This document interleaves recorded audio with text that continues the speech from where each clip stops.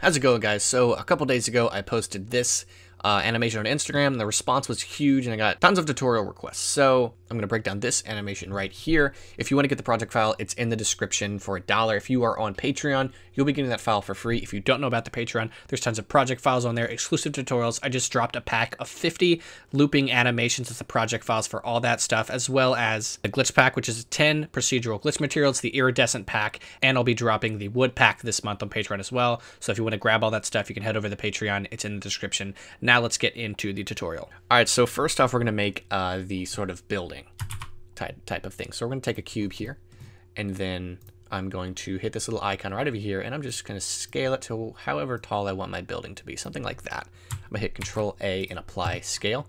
I'm going to hit Tab, right click, subdivide. But before that, you can see how this face is very long and this face is square, and I kind of want to even it out.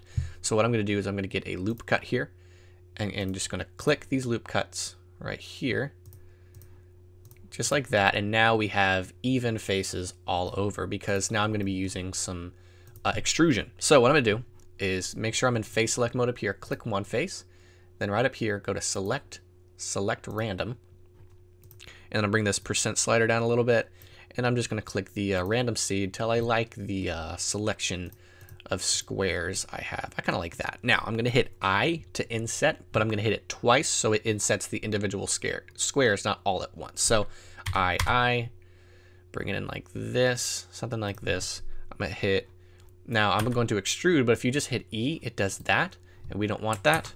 So right up here, you're going to see individual origins. Now hit E, and then just use your mouse to do that. I'm going to right click, subdivide again, and subdivide it quite a few times like this.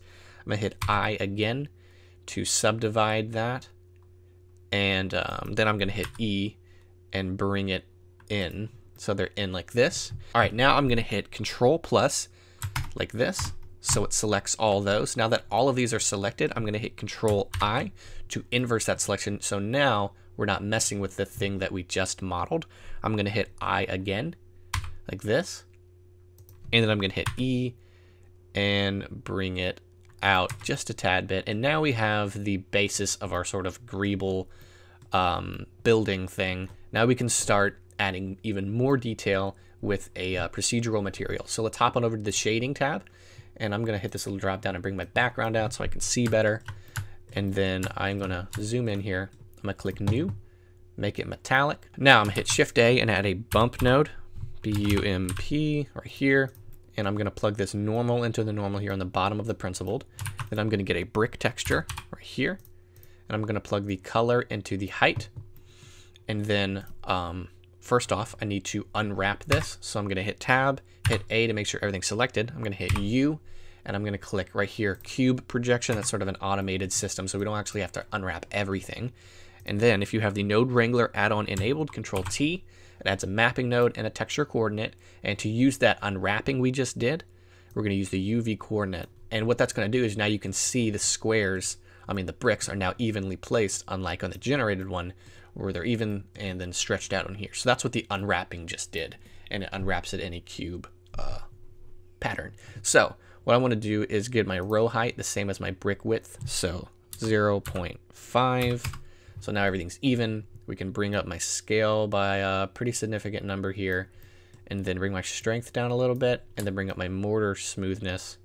So now we get even more details on this. Now we just need to add 2 more nodes to add just a little bit more sci-fi-ness to this, and that's going to be right here with adding a voronoi node. Plug that there, and we're going to change Elucidian to Chebyshev. And then we're going to add a mix RGB, because we don't want this voronoi node to be taking over everything. We just want to use a little bit of it. So we're going to add the mix right there, and then get the UV socket and put it in color 2. What that's going to allow us to do is if we bring the factor to 1, you can just sort of introduce that voronoi node just a little bit, bring up the scale, and now we've added just another component of sci-fi greebleness to the model we created, and it adds just all this crazy detail, which is what we're looking for. And then now we're going to add a color ramp up here to color some of these. Plug the color ramp right here into the color, and then take this brick texture, add that there. So now we get all this. I want to take this black portion and bring it closer to the gray so there's not so much contrast. All right, now we're going to add some little glowing squares in this. So we need to add 2 more nodes, a mix shader. We're going to add an emission material, EM, right here. And what that's going to allow us to do is, all right, so now we have these 2 things set up. We need to sort of tell them where to show up. Now they're just mixing together and it doesn't look very good. So I'm going to get a color ramp right here. We're going to get a brick texture, so we'll just duplicate this one, just like this. And then we'll plug the color into the color ramp here. And then Control T to add that setup, and then use the UV coordinates. And then now we can start bringing in this black portion to make those windows, and then bring our scale way up, something like this. We'll change it from linear to constant, which is going to allow it to be just a hard edge, so just some windows show up like this. And this sort of gives us the semblance, this sort of hint of windows, but doesn't actually look like physically correct windows, because this is motion graphics, and a lot of things are just zooming by really quickly, and it just gives you that hint. I'm going to make my windows kind of blue, because we're going to be working on more the blue side, and we'll bring up the glare, and then maybe remove some of these windows, something like this. So now we have our sort of greeble spaceship thing, just so much detail on here, it's hard to make out what's going on, but that's what we want it to look. Now we can go ahead and start making the rest of this scene. So we're going to hit G to move him just out of the way. We're going to hit Shift A and add a cube.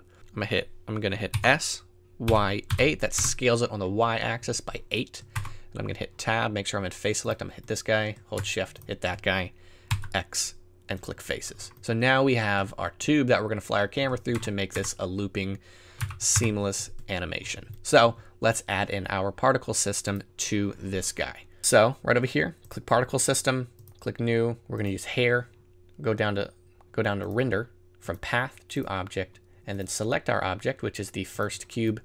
Now you get all this. If you go to material preview, you get this really cool looking Borg spaceship thing, but that's not what we're going for. All right, right here on source, we're going to go from jittered to random. And then right here on scale randomness, bring it all the way down. And then make sure that right here on object, make sure object rotation is enabled so that we can rotate our object a little bit later. And now let's go ahead and click on our object here, go to the settings and play with the rotation. So we'll have him here and then we'll rotate him like this, which is how I got that rotation.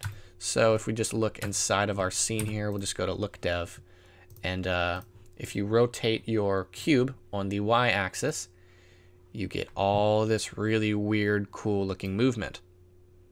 I'm gonna bring, go back to the particle system.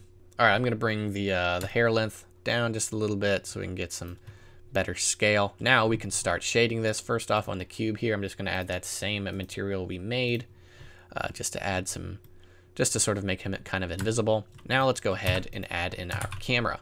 So I'm gonna hit the tilde key, go to front view so that when we import our camera, he'll be facing the way we want. So camera, and then we'll, you can see now he's looking down this direction. He's right there. So what I'm gonna do is click him. I'm gonna hold down Control so it snaps to the grid.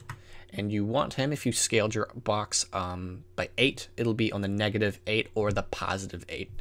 It doesn't matter. So let's animate him really quick. So on end here, we're gonna add 120 keyframes, 1, 2, 0. That's gonna make this a 5-second animation. So I'm gonna hit the back arrow to go to frame 0. I'm gonna click this little dot right here, go to the very end and type in 8. Now, if your camera was sitting on the +8, then you will go to -8. And that's how you're gonna get a perfect seamless loop here when you press play. But before we make it actually seamless, we need to click on this box, hit M, new collection, click OK. What that's going to allow us to do is instance this. So it makes a nice instance duplication. So if you hold down Control, hit this little green arrow, you'll make sure it snaps to view, snaps to the grid, and place it right there. It's very important because you want this to be a seamless loop. So you want to make sure that it is going to be snapping to the grid that you want it to snap to. So I'm going to go to Material Preview and just make sure that this does, in fact, loop seamlessly. So let's just check it out. Everything's going fine. Perfect. Okay, now we can start shading the way we want. So first off, go to the little camera icon and switch on over to the Eevee render engine. And I'm going to make sure ambient occlusion, bloom, screen space reflections is on. I'm going to turn off motion blur. I don't want that. I'm going to take my camera here and just make my focal length pretty wide. And then I'm going to hit G and bring it down and hit R twice to sort of angle him up.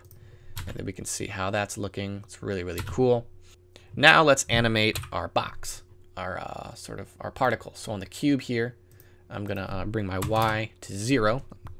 Make sure that you are at frame 0 to animate. I'm going to click him here, go to the very end, and give it 360 degrees. And that'll make this another seamless loop. Now all the boxes are rotating the way we want them to rotate. Let's go ahead and start adding some shading to the world, this whole thing. Right now it's just looks insane and not very good. So make sure you go to the world settings and bring your world down to 0. I mean, you're down to all the way to black. Go to Object, Mesh, and add in a cube. Hit S8, because we're going to add some volume to this. Hit M and add it to Collection 2. That puts it all on there. I'm going to go over here to Shading. Make sure I'm in Rendered View. Click New. I'm going to delete the default principled, and I'm going to add in a volume, a principled volume, and make sure the volume is plugged into volume here on the material output. And bring your density something like this. Now, what I'm going to do is I'm going to hit Shift A and add a light and add a point light. Now I'm going to go to the light settings and bring the power up pretty far. And then it's too far away from my camera to what I like. So I'm going to go here to the transform options, and on the Y, just bring him closer. Something like right over here. I'm liking that. And then we're going to make the light in the blue region, something like this. And already we are getting a really cool animation. Now click on the point light, hold down Control, click on Camera, Control P, parent that object to the camera. So whenever the camera is moving, the object follows with the camera. Now, one thing I'm going to add is some contrast into this scene to make it less washed out. Now you can make the light a little bit darker, but I like to do this first. So click on the camera, go to the color management, and make sure that you are at very high contrast. And then I'm going to bring the gamma down to add some pretty harsh contrast into this scene, which makes it really, really nice and cinematic. And then you can just press play, see how it's looking. Of course, when you press play, because of the Eevee real-time preview, it's going to look really washed out and bright. But when you pause it, that's how it's going to look in the render. So design based on the pause, don't design based on when you press play, because Eevee is going to be a little bit weird on that. So this is pretty much what we have going. You can play with the scale and things like that. You can play with the camera position on how you want this whole scene to look, but this is the design. I'll show you how to export it. So click on this little printer icon. Click here to save wherever you want the file to be located. Go from PNG to FFmpeg video, encoding to MP4, and then on medium quality, go to perceptually lossless, render, and render animation. And there you go. That's how you make this really sci-fi looking city spinning animation. I hope you learned something, and thanks for watching.